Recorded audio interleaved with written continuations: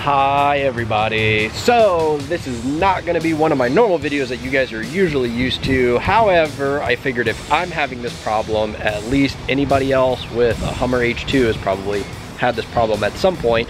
And if you're a DIY kind of person and want to fix it yourself, I'm going to show you how. So here's the deal. I have a 2003 Hummer H2. For quite some time now, I have had water leaking into the driver and passenger side carpet, right about where your feet go. And there are several areas on the vehicle that water can get in that way.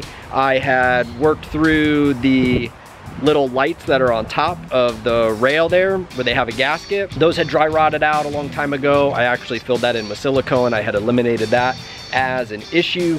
Still having the water problem going on and on. Finally got onto the old Google machine, and there are a few forums on there where some people talked about another issue of where water gets in through, and it sounds like this is going to be what my issue is, because also what has just happened here recently is the air conditioner fan motor on my truck has quit working. In the write-ups that I read, where the water is going through, it actually pours right into the fan motor, leaves get in there, all kinds of stuff. So what I'm going to show you guys today is how to take everything apart to get to those, see what we see, and an easy way to fix it up. So if you don't own a Hummer, if you don't care about this, I don't blame you. Click away, save yourself the 10 minutes or whatever this is going to be, and I will see you in one of my normal vlogs very, very soon. But for the rest of you, stay tuned. Let's get this thing fixed.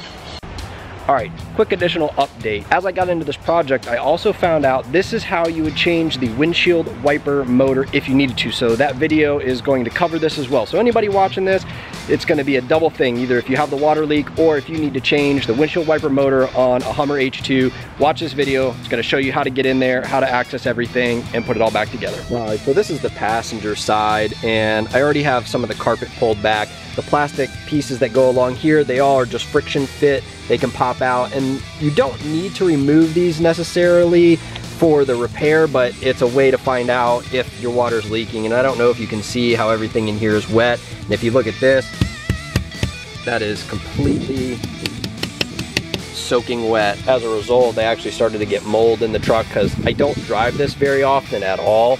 It mostly just sits, and we had a lot of rain and everything is soaked. So it is finally time to fix stuff around here. First step, so you're gonna have to open up the hood, and then on each side, driver and passenger, there are these plastic cowlings that, same thing, just like everything else, are like little friction clips. If you just use a flathead screwdriver, very gently pry it up just a little bit, then after that you can go ahead and pop it off with your hands. You'll see it just has the 4 points there that these clips go into. Once you pop it off, you're good to go. Now I've already wiped this side down, but I'll show you the other side. It shows how much water gets up and underneath there, and everything's nasty. All right, here's the driver's side one that I peeled off, and you can see the soot and dirt and everything that's already built up in there, and so all that'll need to be cleaned as we do this. Next step is to pop off the windshield wipers, and then this overall upper valance is going to come off, and that's going to expose the area where the gasket should be dry rotted and the water's coming in. All right, here on the windshield wiper, you're going to want to flip it up so it's extended like that, and then right down here, which is similar on almost all vehicles, there's a little metal spring-loaded lever here. You're going to want to lift that up, and while that is up, pull the wiper off of the stem. And you're going to do the same thing on the other side. All right, now that both windshield wipers are out of the way, we're going to have to take this upper valance off the whole way. Best I can tell right now, it is 2 of the plastic friction push pins that hold that down. So just like we did with the caps up here, we're going to use a flathead screwdriver. We're going to get under there and we're going to slowly pry it up. These things take a little bit of work, so you want to be gentle with it. There is a decent chance, if they're older, that they are going to break. It's an easy part to pick up at the auto parts store and just replace later. But if you can avoid it, obviously better. Quick update, as I cleaned all the dirt and grime off of here, there is actually one of the star style bolts in here, and there's one on the other side. That's what holds down the back portion of this upper valance. So we have to pop that out, and then we can pry out the friction pins over there.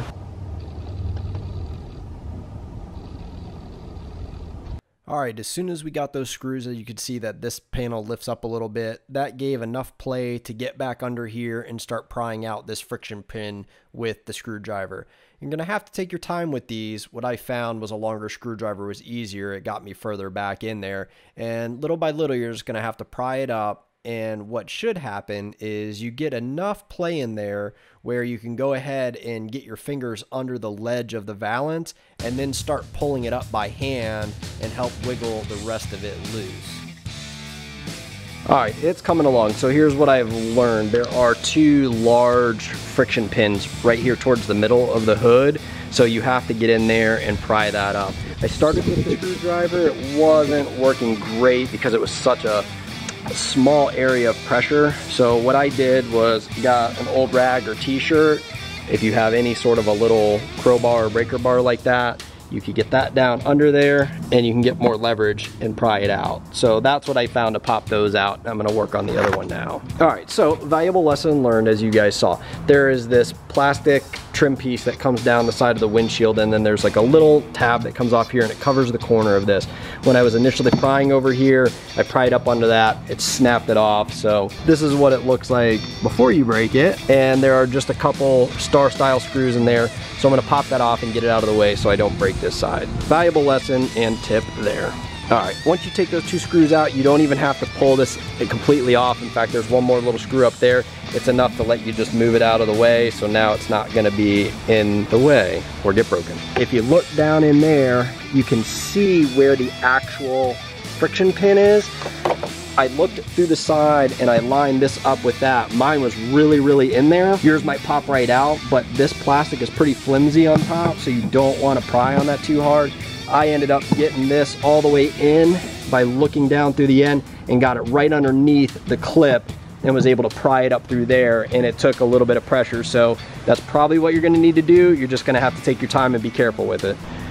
All right, so we have all of the friction pins out now, and what I had to do in order to get that out was actually stand up in the engine bay and use both hands and tuck them behind the windshield, which actually worked out well, with the exception of one of the plastic supports broke off from the valance.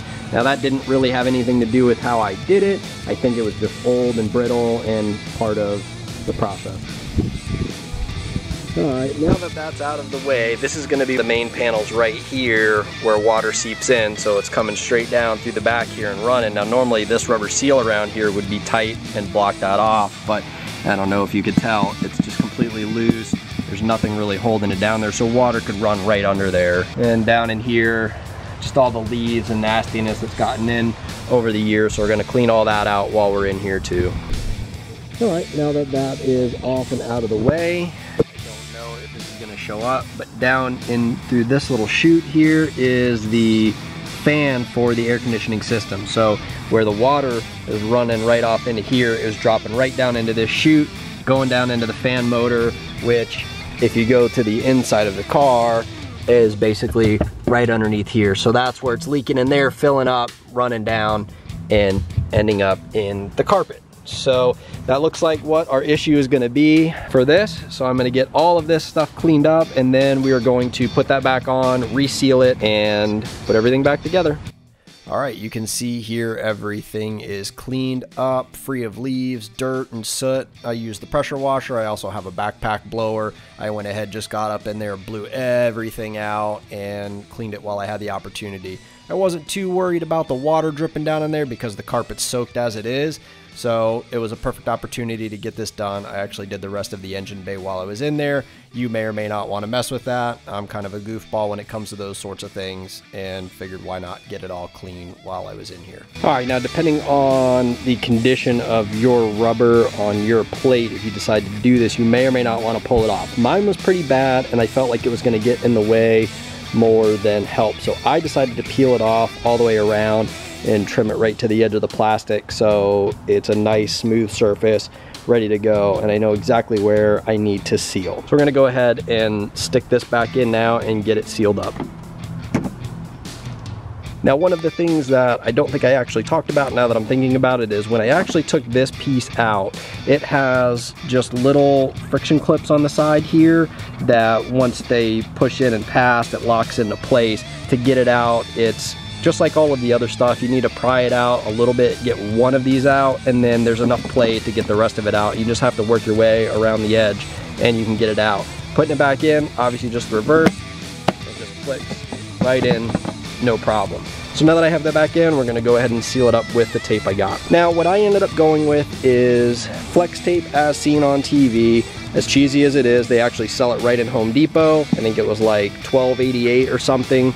The other option that you had for this was the actual weather seal tape that they use on the aluminum roofs that go over like screen porches or lanais, where they join the two panels together. I looked at that at Home Depot. They do sell it. It was around $19.95, I believe, just shy of $20, but it was also a big roll, a lot more than I would need. And realistically, they're the same basic concept. It's a rubberized tape. So I feel like that this is gonna work just fine for what this application is gonna be. It was also less than half the price. We're gonna try that and see how it looks. That stuff is extremely sticky. I think it's gonna work great.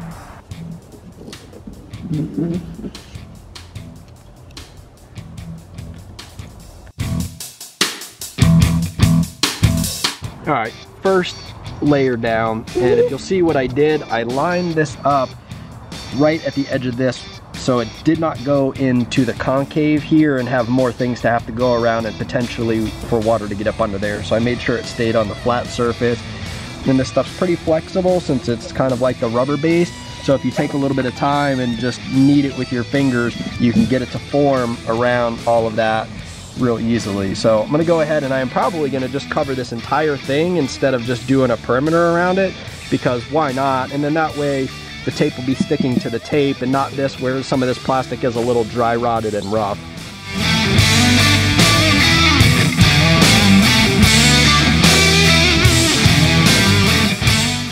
All right, everyone, as simple as that. 2 strips of it covered the entire thing. Same thing, pressed it down nice and neat around this edge so it's a tight seal, and we're good to go. And I have to admit, I was a little bit nervous about using this stuff because anytime you see something of as seen on TV, you figure there's a lot of hype. But after actually touching this stuff and working with it, it's extremely sticky, it's extremely thick. I think for this application it's going to be 100% perfect for what it needs to accomplish. And obviously this is all covered so you don't see it. If you wanted to get crazy and really trim this nice and neat, they also sell a white version of this that I think they didn't have it at Home Depot, but if you really wanted to, you could go that route too. But for now, I'm really happy with this. I think it's going to seal everything up. So now we're just going to put it all back together the way we took it apart. All right, guys, in the process of putting everything back together, one thing you want to take a look at are your metal friction clips before you put them in to see if they've gotten bent during the process of taking out, which mine did.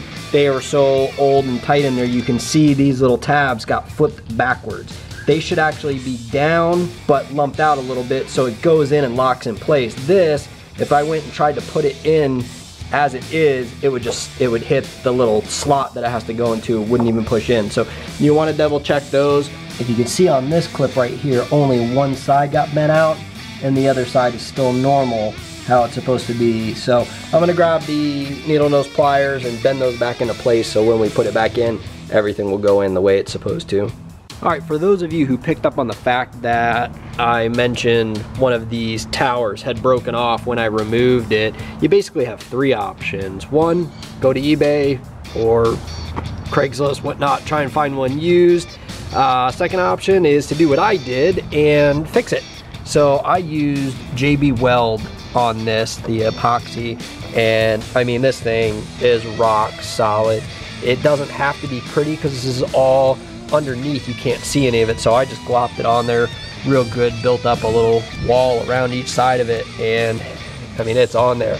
Last and final option would be to just install it without that one on there. You would still have the 3 other ones plus the other things that clip on, so one post being missing probably wouldn't be detrimental in the end of the day if that was your only option and you had to just put it back together.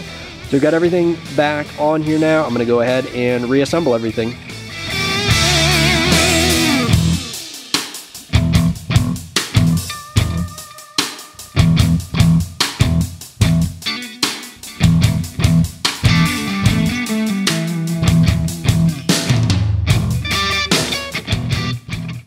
Alright guys, there you have it. Now obviously with the sped up version, you didn't see all the little finagling of in and out. Putting it back on, it's definitely the same process as taking it off. However, you do have to work it in there, make sure it's underneath the windshield wiper studs that come out. Once you get it under there, you have to scooch it all the way back. You'll see me reach in there for a little bit with the needle nose pliers. That was because as I was pushing it backwards, I actually bent one of the little metal clips forward a little bit so it wouldn't fit in the hole anymore. So it is going to take some time. You're going to have to work with it a little bit here and there, but if you take your time, you can look under there, you can see everything you need to see. Big thing, like I said, just take your time. It will go back in the way it came. After that, put all your screws in, all the friction tabs, and you're good to go. It's all back together, ready to rock and roll. Guys, I hope this tutorial was helpful for you. Like I said, it took me a long time to figure this out, where the water leaks were coming from, find some information online, which led me to this, and I wanted to do a detailed tutorial of how to get it done. Like I mentioned earlier in the video, also, this would cover changing out the windshield wiper motor if you had to, because all of the same stuff has to come off the vehicle, and then right there you have access to the windshield wiper motor, the control arms, everything you would need for that. So this video will cover that as well, even though I didn't physically remove it myself. So again, I hope this was helpful to you. If you enjoyed it, give it a thumbs up. If you have any questions about this project, feel free to leave them in the comments below. I will try to get back to everybody when time allows. All right, hope you guys are having a great day. We'll see you soon.